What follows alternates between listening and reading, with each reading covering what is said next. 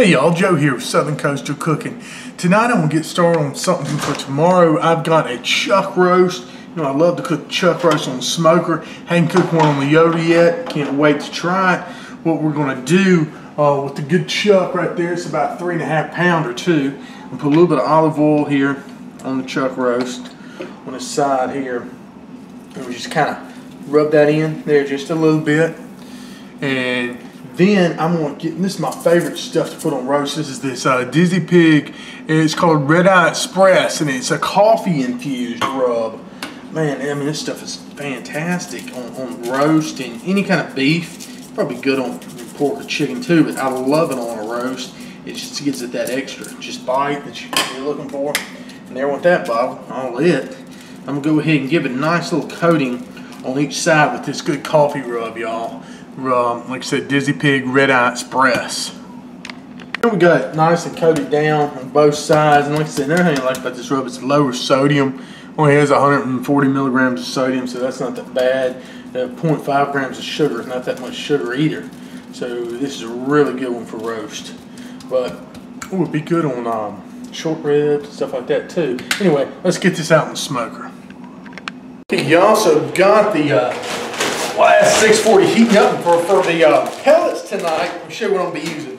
I'm going to be using these LumberJack barbecue pellets, of course, as always. I'm using this Paris Bordeaux flavor. And this flavor, they said it's got some rosemary in it. It's a flavored pellet. It's supposed to be really, really good. And I think this will go wonderful with the beef, with the roast. Kind of thing I'm looking for, so we'll use these, put these in here tonight. I have a little bit of hickory pellets left in the bottom of the hopper, is what's burning right now, left over from the last cook, but I want to finish this off with this wonderful rosemary. Instead it has a little tea leaf in there. I think this will play nicely with that roast. Very, very good, y'all.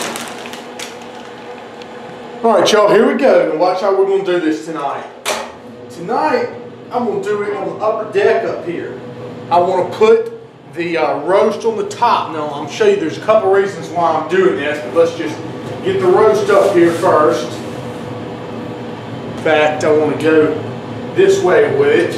Keep kind of a constant temperature zone there. I'm going to take a probe, and these probes I've got run through the chimney. And I'm going to put this to the thickest part of the meat, y'all.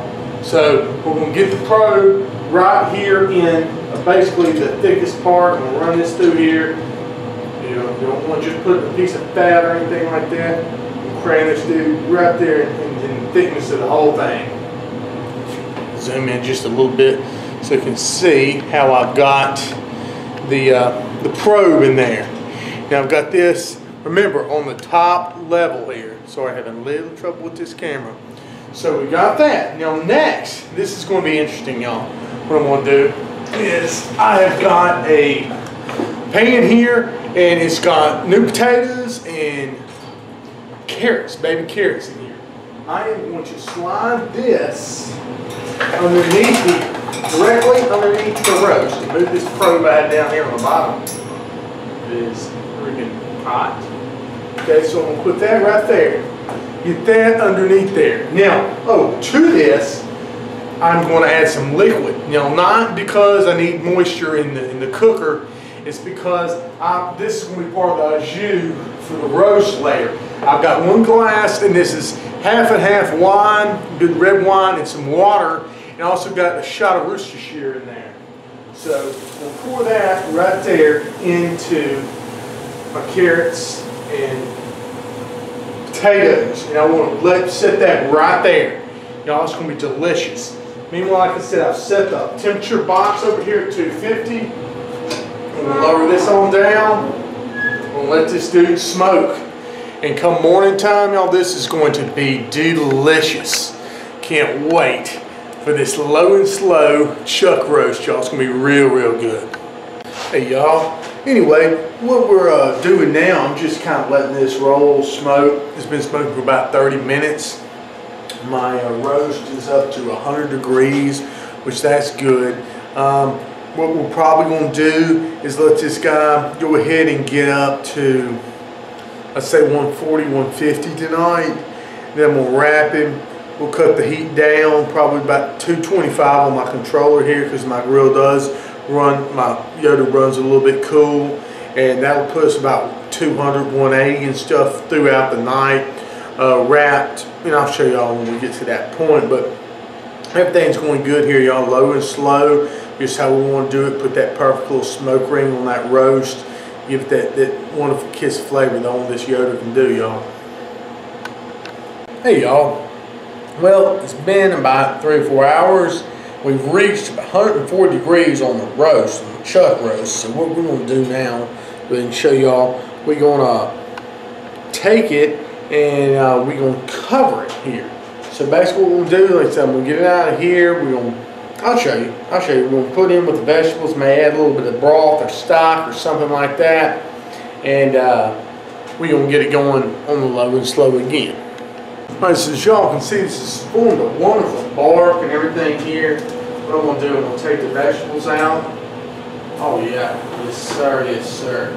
I've got me some tongs here. We're going to kind of stir these around a little bit. Just got all that wonderful lime and everything there. I'm going to put some of the vegetables over to the side. Somewhat. And what we're going to do is I'm going to put the beef in here, y'all. In here with the vegetables and everything. So like I said, we'll just make kind of a crater here for the roast. And grab it out right off this top shelf and just have them create a beautiful crust. Like I said, it's about 140 degrees. It's taking on all that wonderful smoke and what we want to take on here. And set it right there, y'all. Oh, it looks gorgeous. Let me zoom you in just a little bit. So as you can see, it's formed a great crust. I'm going to take a little bit of beef stock here. Now, the long haul, we're going to pour this in the pan. What this will do is we'll add a lot of moisture stuff to this here. Go ahead and pour the rest of this beef stock in here. Then I'm going to take some foil. Just seal this bad boy up. Alright?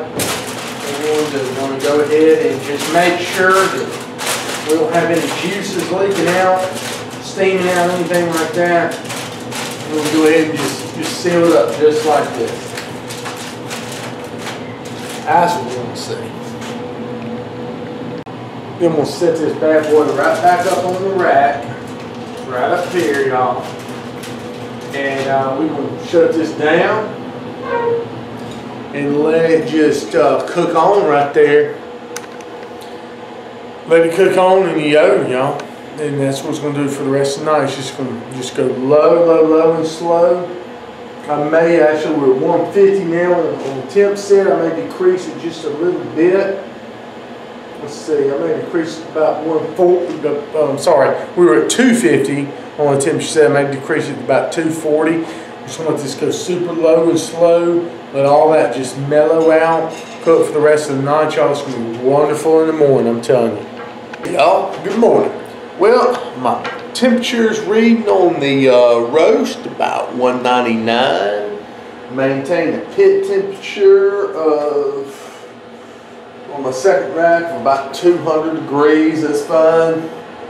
So what we're going to do is go ahead and take this off. I'm going to let it rest for a little while, okay?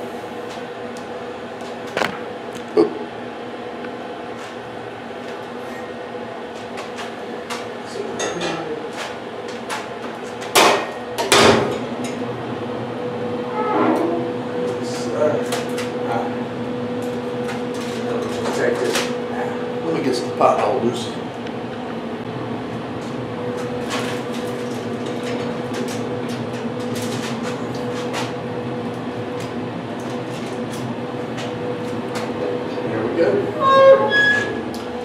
Bring it inside and let it rest for a little bit. Alright, y'all, let's see how this goodness turned out. We'll let it rest here for a little bit already. Look at that, man. That is awesome looking. Let's see how tender. I don't even think we're going to need a fork. And a knife. Look at that. Comes right apart there. I'm going to put that on the plate. That's going to be a good piece. Oh, yes, sir. Break me off a little bit more here.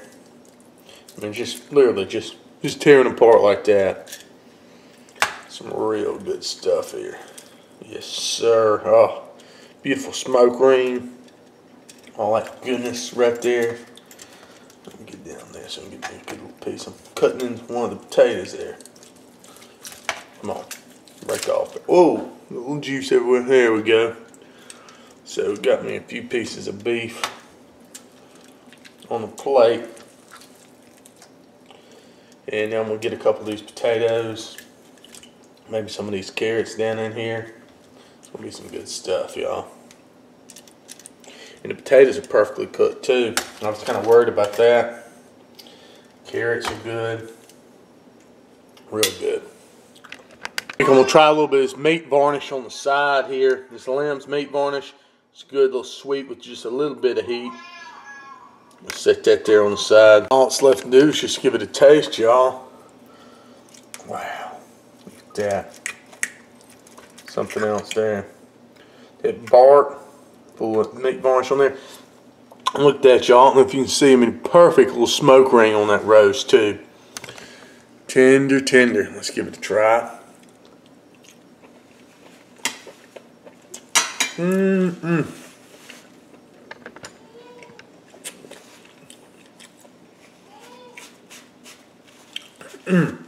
That's delicious. Another A+ for a cook on the Yoder 640, y'all. Chuck roast done right on the Yoder. Y'all please like my videos, sub my channel. Thank y'all.